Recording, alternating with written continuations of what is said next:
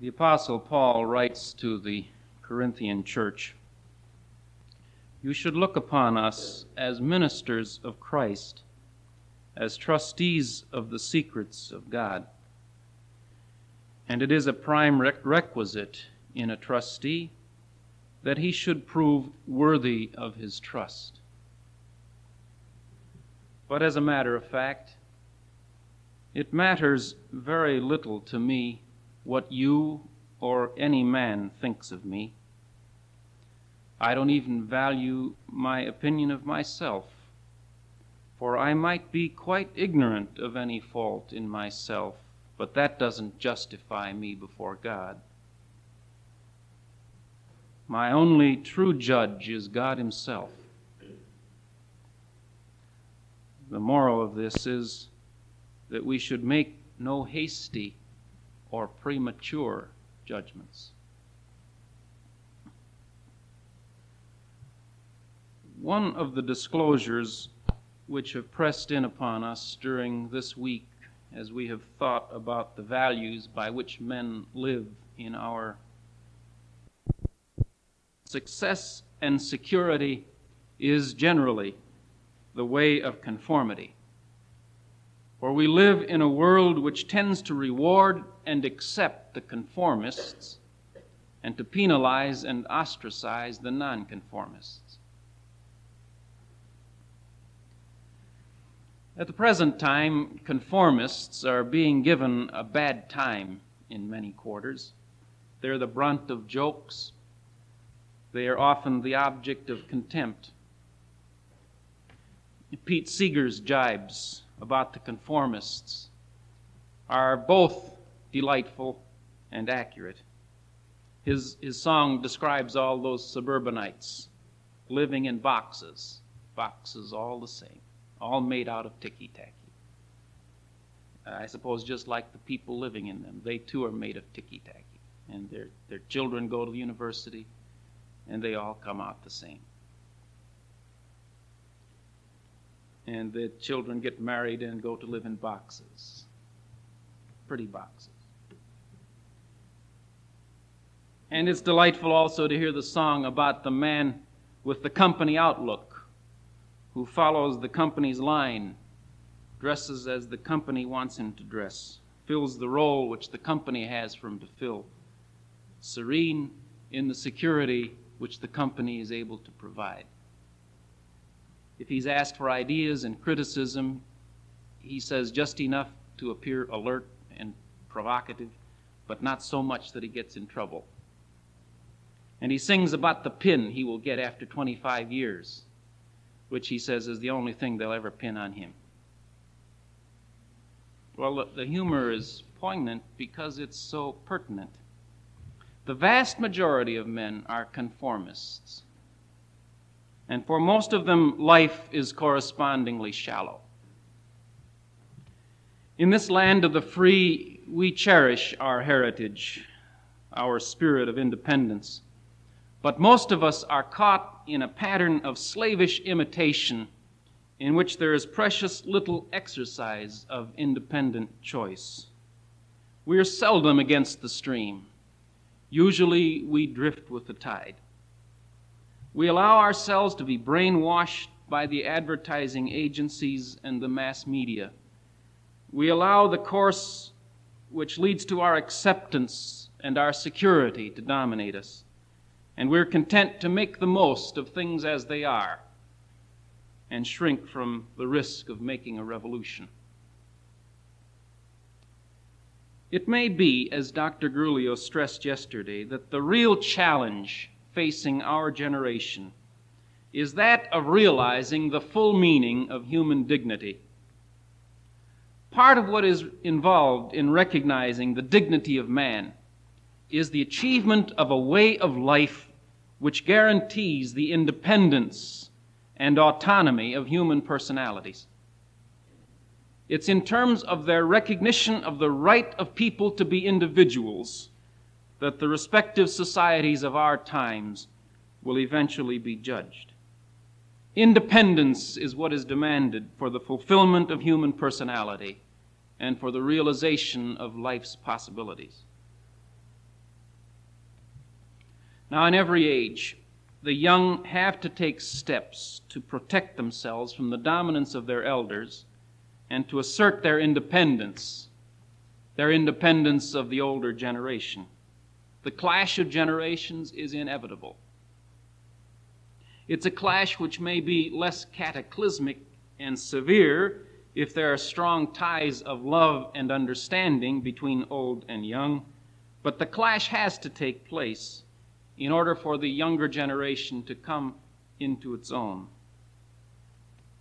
In our time, the result of the clash of generations is nonconformity doubly compounded. The younger generation refuses to conform to the older generation. That's a natural enough impulse. But when the dominant characteristic of the older generation is its conformity, then conformity itself becomes the arch enemy of the young. So the heightened hostility towards conformity, which is to be observed among young people today, is more than an adolescent revolt against the manners and styles of their elders. It's a renunciation of conformity itself. Of course, the youth is not himself free from pressures to conform within the scope of his own society. He experiences a certain pressure from his own peers to conform in nonconformity. Hence, the present nonconformism is not necessarily proof of a greater exercise of independent judgment. Even a superficial examination discloses that there's a great deal of thoughtless imitation within the cult of nonconformity. But the young independents are in many ways a refreshing lot. Still, their way of life, no less than that of the conformists, must ultimately be scrutinized by reference to a Christian standard. Christianity stresses individuality. It demands independence. It regards the individual personality as of infinite worth, and it makes the individual's own free choice infinitely decisive. In God's scale of values, civilization is not an ultimate good. Institutional success is not a final aim. Historical progress is not a basic concern. What is of ultimate worth is the individual soul, for whose good all other things are to be regarded as means. Neither God nor the Christian church has any interest in mere conformity. On the contrary, the gospel is addressed to the individual as a thinking and choosing person. Faith is not transferable, and spiritual decisions cannot be made by proxy. In matters of the Spirit, a man stands before God always alone. Christianity, therefore, insists that you must be an individual and that you must exercise your independence. You must master the art of nonconformity and protect your own independence against the temptation to imitate someone else. But there's a Christian kind of nonconformity which is to be contrasted with a non-Christian nonconformity. If your nonconformity is to be Christian, it may be at the expense of others. It may not cause injury to another. And it may not be ostentatious, pretentious, and vain. Our text has always aroused a great awe in me.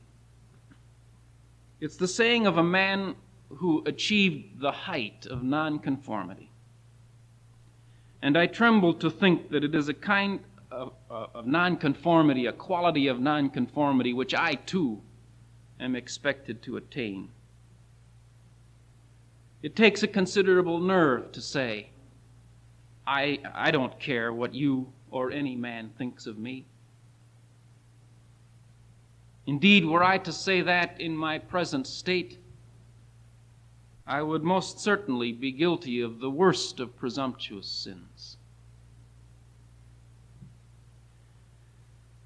There are two very different attitudes out of which a man might say, it doesn't matter to me what people think. On the one hand, there's the attitude of a man who is bent on getting something which he desires very badly, or on doing something even though it's socially prohibited. And when he says, I don't care what people think, his voice has a tone of defiance.